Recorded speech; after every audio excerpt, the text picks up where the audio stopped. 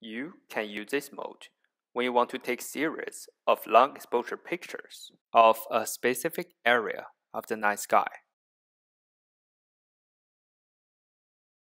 Star Adventure not only tracks the stars during the exposure, it always reverts back to the starting point before taking the next picture.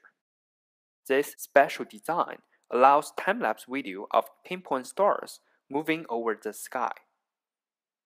Stars in each of your photos will stay round and sharp without any trailing.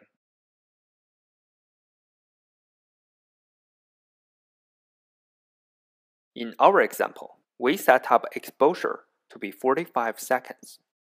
To enter the exposure, I first rotate the dial to EXP, then switch to timelapse, and press right arrow until I observe 4 blinks. Then switch to N, and increase right arrow until observing 5 blinks. Turn the mode dial to off to save configuration. Set camera to bulb. The focal length we used is 18 mm.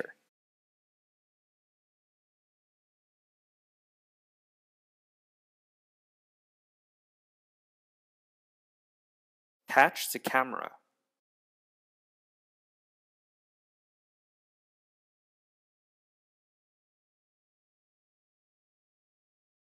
First, insert the illuminator. And make sure it's right in the middle. If you use a counterweight, balance it well with your camera. Then center the bubble.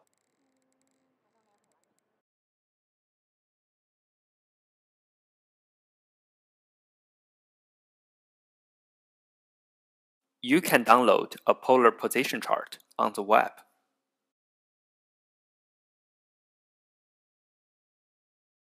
Or you can download a smartphone app called Scene Align. It's simple and easy to use for alignment. Use a laser pointer to mark out Polaris. Of course, teamwork works better. Make sure your clock has 6 on the bottom. And now aligning Polaris according to the position chart.